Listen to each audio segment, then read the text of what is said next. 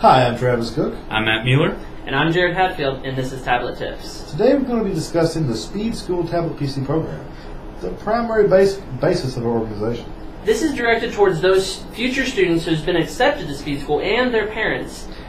Now, you might have just opened that letter that's saying a tablet PC is required, and what do I do? You might be freaking out. Travis is going to actually show you what a tablet is. This is a normal, regular, just plain laptop computer.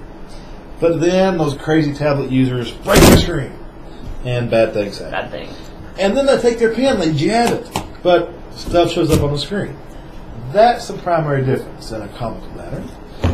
Speed School tablet PC users can actually write on the screen just like a piece of paper. I can take this pen and even write an essay, draw a picture, put a smiley face, do whatever I want.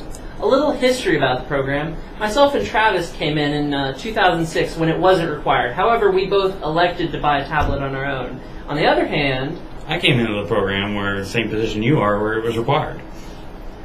Now, why do I have to use this tablet? What is the benefit? Pencil and paper has been around for, I think, a few years now. It's a going trend, and we're kind of varying from that. So, what's the benefit? Well, your parents are probably saying the exact same things about VCR tapes. Keep that in mind.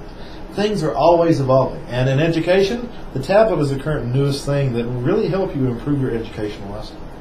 Not only are you going to use your tablet to take notes for yourself, but many of your professors are too. When you go into that first day of calculus, you're going to walk in and there'll be not one tablet. Not two tablets. But 3 tablets. And 2 teachers, but that's a different story. Yeah.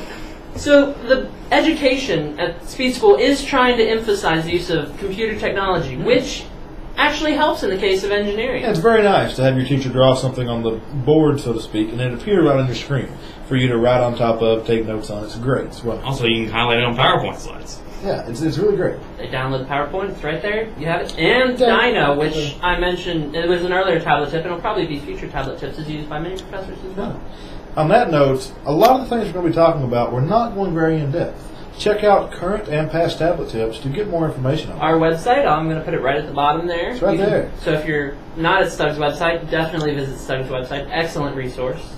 Or will be. Will be. It is. So. Now, the Tablet PC program may seem intimidating at first, but it really is something new, and especially for engineers, you're learning some valuable computer skills. And you don't have to be a millionaire to buy a tablet. They're very affordable. Just check out Tablet Tips and a few other resources before you buy your tablet. You might not want to go into Best Buy and buy their only tablet on the shelf. You really should invest in research and make the decision. You're going to be in college for a few years. You don't want to... A lot if you're in Speed School.